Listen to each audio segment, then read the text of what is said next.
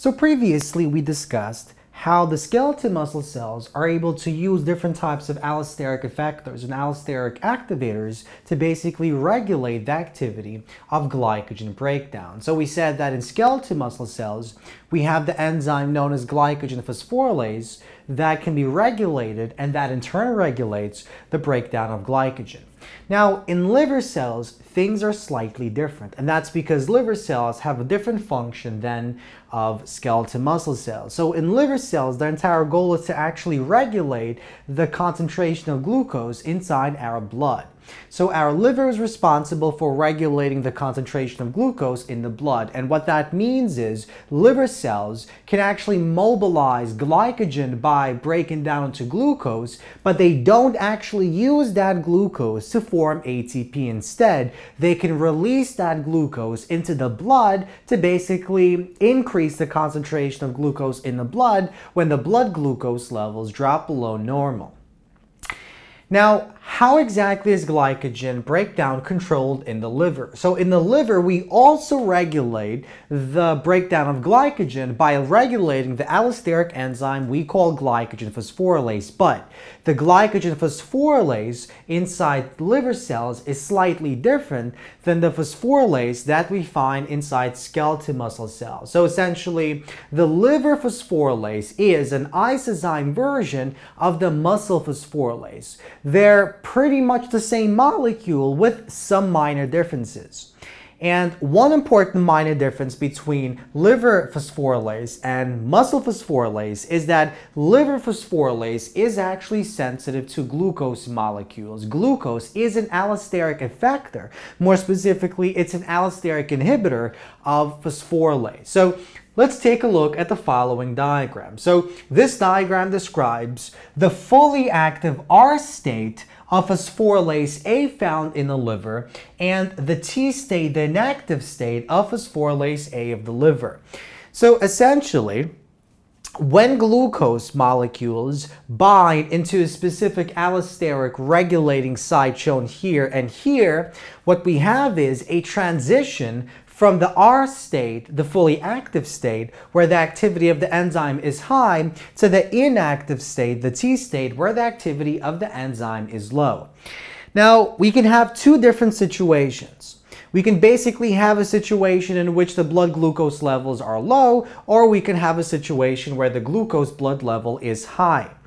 So let's suppose we have a high blood glucose level, and this happens after we ingest some type of carbohydrate-rich meal.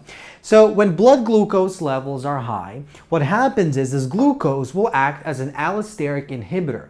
It will bind onto special regulatory sites, allosteric sites, and once they bind, they will create a conformational change in the structure of this phosphorylase A of the liver, and it will basically shift the equilibrium toward the T state. In the T state, the enzyme is not active, it has low activity, and so it will not break down glycogen into glucose. And that makes sense because after we ingest the meal rich in sugar molecules, we don't want to produce and release any more glucose molecules into the blood.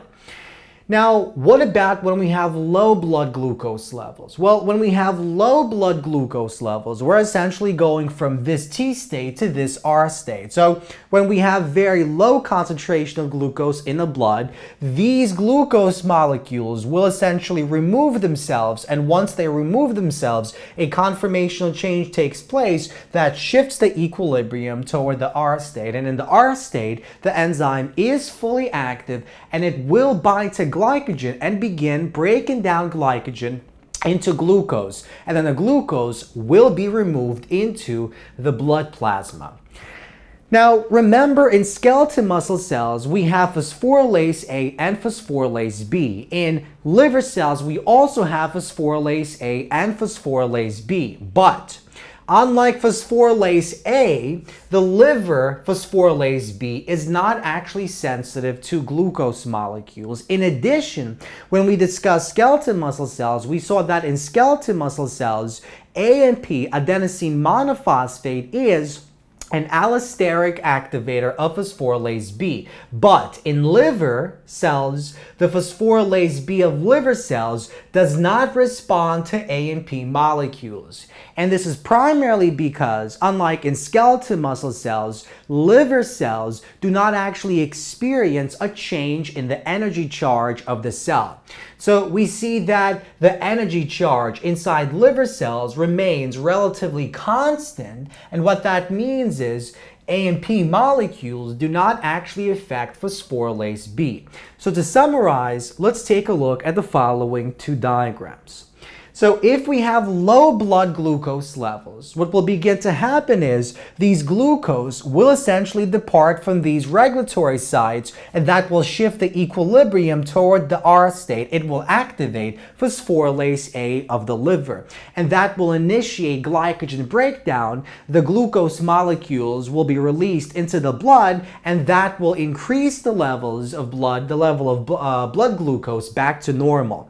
On the other hand, if we have high glucose levels in the blood, like after eating a carbohydrate-rich meal, what happens is the glucose molecules will enter these liver cells, they will bind to these special regulatory sites, and that will essentially inactivate the molecule by shifting the structure into the 10 state, and that will stop the breakdown of glycogen, and that will stop the release of glucose molecules into the blood plasma of our body.